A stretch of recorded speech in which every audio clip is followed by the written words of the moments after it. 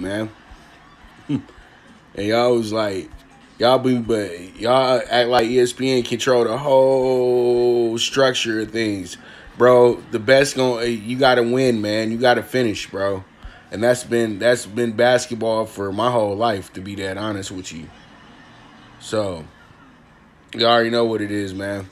Man, pretty much this is the Primetime Angles Live on IG, and this is kind of a different type of episode today, pretty much because we only got baseball. So I'm going to go ahead and just kind of get into my reporter bag a little bit, you know what I mean? And break down my thoughts on the playoffs as we see it right now and things of that nature. So pretty much, let's talk about the first game of the day yesterday. We got the over 208 there in the Heat Celtics game. But let me tell you right now, that Heat Celtics series is about to be epic, dog. I'm telling you right now, Jimmy Butler, Jason Tatum, they really about to get it on. And shout out to my dog, because he called it first. He was in this room when he said it too. He said Heat Celtics game one. I damn near laughed at him, and I said, I don't know if that's going to happen. And it happened. So, you know what? I think we all got blessed, to be that honest with you, because I think we all really did want the Celtics Heat Eastern Conference Finals. This is much better on TV than it would have been with the Raptors and the Bucks. It would have been all boring again. You know what I mean? Because, come on, Boston is Boston. Boston got the rings, and Miami is Miami. Miami is like Lakers South, bro. Seriously, they're like LA South. So they got a great GM, great president in Pat Riley, and then you got the Celtics. They got their thing going on as well too, and the Celtics tradition, all that good stuff. So pretty much, man, that to me was the biggest reason why they were able to get that big win yesterday. As you guys can see, Bam put the block of a lifetime on Jason Tatum yesterday. And this is just what happens in really, really good basketball games. We're going to have moments like this, and this series is about to be epic. I wouldn't say count Boston out right now. Boston is ballooned back up to a plus 550 to win the championship, while we have the Heat going to plus 425. The Lakers right now are minus 210. The Nuggets are plus 850. So pretty much this is what they're saying right now. The Lakers are cakewalking to the finals. But the way this bubble life is working right now, ain't nobody cakewalking to nothing. Because this is just like the NCAA tournament, and the Clippers got beat like a team in the NCAA tournament. Like, say if they were up 20 points going into this second half, and they just blew the game. And they didn't blow the game. They, really, really blew the game. 16-point lead game 5. 16-point lead game 6. 13-point lead game 7. And they shot out the cannon and had a 7-0 run to start the third quarter. And they still got beat by double digits. They got beat by double digits twice after being up double digits. That's more embarrassing than losing the series, dude. You literally had these guys on the wall, but you played against a team that doesn't quit, and you kept taking your foot off the gas, letting them come back. And when I saw Lou Will miss that late layup in the game in the fourth quarter last night, I said, it's over. It's over. Something's wrong. Something's wrong. Man, it's over with. Their confidence is gone. And it seemed like their confidence kept getting shook, man. Seriously. But literally, yeah, let me just stay on it. Nuggets, Clippers, man, because we know we'll talk more about the Heat and Celtics tomorrow when we break down the bets and things like that. But just for, pretty much for Clipper fans, man, I'm telling you right now, you guys got to understand that you have a good team, but you have to learn how to build something. You have to build chemistry. And you can't be shifting parts every 6 months. The Clippers have no rapport. They got a lot of talent, but they don't have rapport. There's nobody there that can say, I've been there for the last 10 years or 5, 6 years. Everybody they've had, they pretty much recycled through the last 3 years. This, to me, I feel is a big, big, big swipe at Blake Griffin, of all people. Blake Griffin always needed a guy like Kawhi, and Kawhi needed a guy like Blake Griffin in this playoff situation. And if he would have been able to have somebody like that, This could have pushed the Clippers over the top to get to the Western Conference Finals. But we all know Blake Griffin was traded for Tobias Harris, of all people, and they kind of threw him away as if he wasn't Mr. Clipper. And I said that all Mr. Clipper needed was a star like Kawhi. And Kawhi would have came and played with Blake Griffin. So pretty much the Clippers have been just making bad decisions, period. And I think the day that they really let Blake Griffin go, they were saying to themselves that, okay, we got this new thing that we're going to start, and we're going to start fresh. And that really means that you get your superstar, and it took about 2 years. So now they're about to start fresh. I'm going to tell you like this. The Clippers are about to get rid of half the roster right now. Those guys cannot be Kawhi's teammates because they don't go hard enough. The reason why he won with the Raptors was because the Raptors didn't mind sacrificing. The Raptors had guys who could step up and hit a shot when they're open. It's a big difference. And they really, really played off of each other very well, man. So that's why it was such a success in Toronto for Kawhi. Because Kawhi and him were the perfect fit. He's a low-key guy. They're a low-key team. So why not? You know, Spurs, low-key team, great chemistry, and boom, champions. LA, distractions. The moment he got here, his sister killed somebody in a casino. Come on, dog. And they going back to Kawhi like he set it up or something. No, this is just, you know, pretty much he's a guy, great player, man. But the thing is, though, he's going to need more. And I know people were like, why are you bailing him out? Well, because he carried these guys throughout the whole series, and they had to step it up for him at some point. When the Lakers won their last championship, if you watch the game, Kobe had one of his worst games ever, and he was looking trash throughout the whole game. You know who stepped up for him? Ron Artest, of all people. And Ron Artest led the way and led us to the championship that night. Kobe got all the credit, but still, we had Ron Artest there to lead us to the championship. They didn't have that last night. They couldn't rely on Marcus Morris to help them out, to get the 24, 30 points that they needed, the extras. They didn't get Lou Williams to get the extras last night. Trez over there with his little 6 points and his little 2 layups and a couple missed free throws. That ain't going to do nothing. And then he doesn't even play the players that would be able to contribute, like Terrence Mann and my boy, I'm thinking of him right now. I can't think of his whole name right now because he got a long-ass name, but number 4 on the Clippers. And, you know, he's another guy who contributes big time. Zubac was in foul trouble last night. They were scared to play him. So pretty much the Clippers need way more than just, you know, names.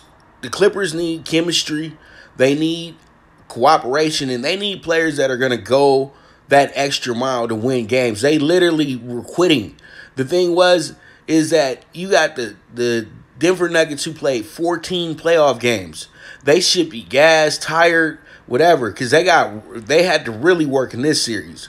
And you still let them off the hook. That's the problem. And you let them off the hook because you read your press clippings and you thought that they was going to let you walk into the finals without a challenge. The Lakers had to smash on the Rockets for it to be a done deal. Y'all didn't do the same. Y'all didn't smash on the Nuggets. You didn't make them quit. So it is what it is. Congratulations to the Nuggets because they are a team that never stops playing. And that's why I had to go ahead and say the Clippers won't do anything. I won't do anything with the Clippers until they can show me that they get past the second round. They were even at their third win, and it looked like it was a cakewalk to win Game 5. I still didn't want to do it. Game 6, still didn't want to do it. In Game 7, I definitely didn't want to do it because I just know that this team wasn't ready to be a champion. And it's that simple. And if they would have got to the Lakers would have beat them in 6. And that's real. That's real. Okay? So pretty much it is what it is. And that's my 2 cents on the NBA playoffs right there. Tabernacle. All right? So let's go ahead, talk about some baseball. Let's get to the money, dog. All right. So here we are. We got the MLB PrimeTime PK6 today, and it's a short one, 29-1. I know 29-1 is still a big number, but you know our numbers be way bigger than this though. And it's a it's teamer too. You want it to be like at least 40-1, but we'll take 29-1 because this could be a winner right here. Because I'm going with the high money lines today, so it is what it is. So we start off first game. We got the over 9 with the Red Sox and the Marlins. Yesterday, the Red Sox did get us the shutout yesterday. MLB Dog of the day. And they did get us the 2-0 shutout against the Marlins yesterday. Today, they scored some runs. We got the over 9. Let's go ahead and cash that ticket. I feel good about that one because both these pitchers can get hit, and they can get hit really hard. And both these teams, you know, they know how to tune up the offenses a little bit, but we'll see how it goes. And then we got a big favorite in the Reds today. But you know what, though? Luis Castillo is kind of shaky to me, even though he's a better pitcher at home and everything like that. You might want to take them, you know, on the 1.5, the run line or something like that today. But I think that what they do is they wind up going under in this game. Just because Luis Castillo probably will have a really good day against the Pirates, and Brubaker should hold his own, and that's why I'm saying let's go ahead and take the under 8.5. Let's see how it shakes out. Then we move on. We got the Tigers. The Tigers are going against the Royals today, and I do like the Tigers here, and the Tigers are a good money line play as well too. But I'm gonna go with the insurance play with the plus 1.5 with them today. I think that it's gonna be a close game, so let's go ahead and take that bet right there, plus 1.5 on the Tigers. And the Yankees, they got themselves a good matchup today. But they got Garrett Cole on the mound, and it's time for the Yankees to heat up, man. After scoring 18 runs last night, I think that the Yankees are due to keep scoring and scoring and scoring some more. So I'm taking the Yankees again with the minus 1.5 today. I think that they blow away the Blue Jays once again because they know what they got to do moving forward to get to the goal. You know what I mean? So the Yankees, you already know, you got to start winning, man, because the Rays are like running away with the division. So pretty much I got the Yankees minus 1.5. Let's see how that will shake out. And then we have the Mets.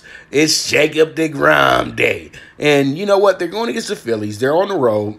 The Phillies are having a pitching change today as well, too. They got Arrieta on the mound instead of Noya from what I was looking at earlier. And so pretty much what I'm going to do here is I feel like Jacob deGrom, he's been getting us some good wins lately, but I don't want to risk anything with the minus 1.5 on the Mets because they're a road team today. So I'm going to go ahead and spend a little, we'll spend a little extra here and pay with the minus 175. When you get a minus 175 on a Cy Young pitcher, you can grab it. I know it costs more, but, you know, it's better than a minus 250.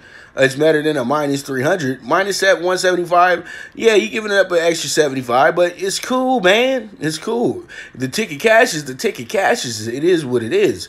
So pretty much there it is. I got the Mets money line minus 175, and then we got the Indians money line minus 120, and let's see how it shakes out with that. The Indians let us down yesterday because you know what? We had the Dog PK4 pretty much locked down. They tied the game up 5-5. Yeah, it's Wheeler on the mound. I'm so sorry about that, bro. It was Wheeler on the mound, but it was supposed to be Noya today. But Zach Wheeler used to play for the Mets, so I know that this is going to be a tough one. But Eric, thank you for correcting that for me, bro. Pretty much, we got the Indians minus 120. They were the ones that blew the Dog PK4 yesterday. We had the ticket, and we was going to cash that bad boy. We got the Rockies home yesterday. We got the Red Sox home yesterday. And we got the Brewers to blow out the Cardinals yesterday. And then all we needed was the Indians to win and extras, and they still lost in a game they needed to win. So it is what it is, man. So pretty much we'll try to get that bad boy today, but we did come very close. So if you tell them you got 3 out of 4, that's 75% last night, your bankroll should be looking nice, looking real nice. You already know what it is. And we did good yesterday, though. We did very, very well yesterday in baseball. And you know we did what we did in the NBA last night. So hey, you know, everybody smiling this morning. I already know. That's what my job is to do.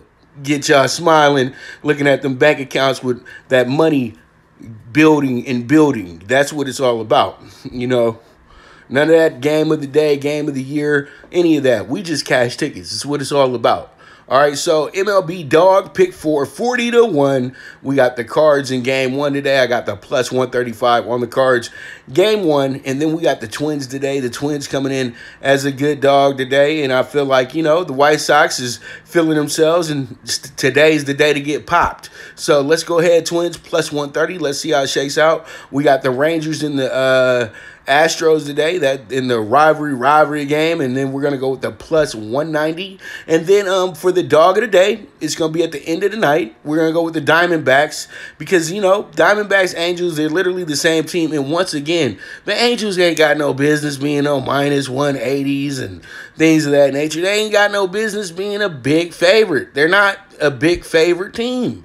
You know, their number when they're a favorite needs to be minus 130 or minus 140, minus 120. No, I don't. They too chalky to win today. Diamondbacks, big dog. Circle it. Dog of the day, Diamondbacks. And also, just for people who are interested in being a client, but they still on the fence, just note, we've hit the premium the last 7 days in a row. And actually, we hit it the last 9 out of 10 days as well, too. So, I don't know. You might want to get on that wave a little bit because I got a couple of my clients in here right now, and they are very happy. And they let me know that on a daily basis. So, pretty much, if you do want to get in, you guys holler at me, man. PTSI on IG, or you guys can go ahead and hit me on the Twitter at PopDiBiase. But please be serious. Don't be that person hitting me up looking for a book and all that other stuff, because I'm not here to. I give you guys books. It's my bookie and Bovadas and all that stuff. There's plenty of books out there. Get on the internet. You know what I mean? And stop looking for local bookies because they don't want to deal with nobody that they ain't never met. So pretty much that's the thing. And, you know, come holler at me if you're serious about moving forward, building bankroll, and we'll get you right. We'll get you to where you need to go, okay? So pretty much that is going to be a wrap for the MLB today. And we got a good racetrack. Y'all might want to pay attention to this. I'm going to talk about Kentucky Downs. I'm going to tell you like this. This track is so good, they can only run 2 weeks out the year.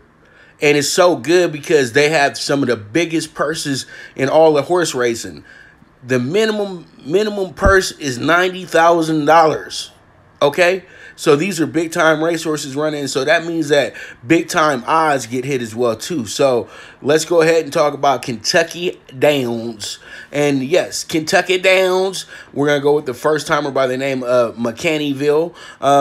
With the win place show here, 98 furlong, maiden special weight, and this is going to be a very, very good race. And so pretty much what I'm going to do here is I'm going to go ahead and circle McCaneyville. It is the horse's first time out, and this is a son of California Chrome, the Kentucky Derby winner from about 5-6 years ago. So pretty much this is a good bet, because it's the horse's first time, and his daddy could run on turf as well too. His dad ran on turf one time and won, and it was the Hollywood Turf Club. So that's a hell of a accomplishment for somebody as well too. And so pretty much there it is. We got the key horse, number 1, McCaneyville, win place show, 1753. That's going to be our group for that race. So you guys can box it up 1357, or you guys can key it 1357. Now you guys, we got the Franklin Simpson Stakes, which is $500,000, 6.5 furlongs. And all these races are on the turf as well too. That's what makes it very exciting. We're going to go with the home team. You already know what it is. The Doug O'Neill train, 4 left, number 11. This horse, I like this horse a lot. I know this horse very well. And Doug doesn't put these horses in the spot unless he knows they can go out there and compete and possibly win. So I'm going to roll with that right there. Give me number 11, 4 left. And we're going to put we're going to pair him up with the 7, 1, and the 3. You guys can box it 1, 3, 7, 11. Key it 11, 1, 3, 7. Now we move on to the final race, and that's going to be the nightcap. It's a $45,000 race, and it is a long race as well too. 12 furlongs is pretty long, dude. So pretty much that's like 1 3/4 miles. So pretty much what we're doing here is we're gonna go ahead and we're gonna put the 5, 7, 1, 4, 9 together. We do have the super high 5 here, so you can box it 1, 4, 5, 7, 9, and hopefully we can get a big number home on this and go from there, man. And I feel good about it. I feel good. I feel great. And then we got the 50 center late pick 4, races 7 through 10. And we're going to go all bet in the first race. And then we're going to go into leg 2, 2, 4, 6, 9. And then in leg 3, we're going to go 1, 3, 7, 11. And then in leg 4, we're going to single the 5. Our horse Take Charge Dioro, Megdalia Dioro, baby. So, you know, I always trust those horses. If you got the Dioro at the end of your name, you can run. All right, so pretty much it is what it is, and there it is. That is our Kentucky Downs bets of the day with the late pick 4. I'll be tweeting out the card all day long for you guys because these races start actually at 10:15. So I will be tweeting this out for you guys, so you guys be on the lookout for that.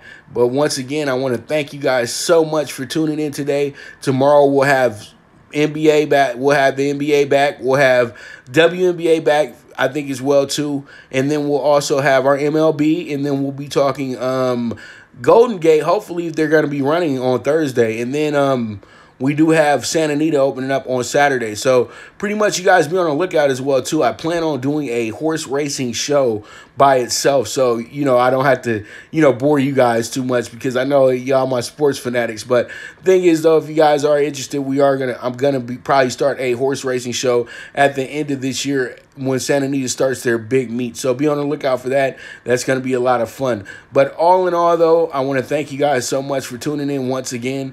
It is always a pleasure. You guys, there is no me without you. We're just keeping the movement growing and growing and growing. You know, every day I see, you know, more and more people getting interested, more and more people seeing that the results are there. So, yeah, it's good to be transparent. So I thank you guys so much. You guys have a beautiful day. I'll be back to you tomorrow at the same time, 9 a.m. Pacific time. And, man, I'm telling you, cash those tickets, baby. And this is the Premier Sports Betting Show, the Primetime Angles, live on IG with the one and only Pop DiBiase, the Primetime Capper. And I am gone. Appreciate you too, RJ.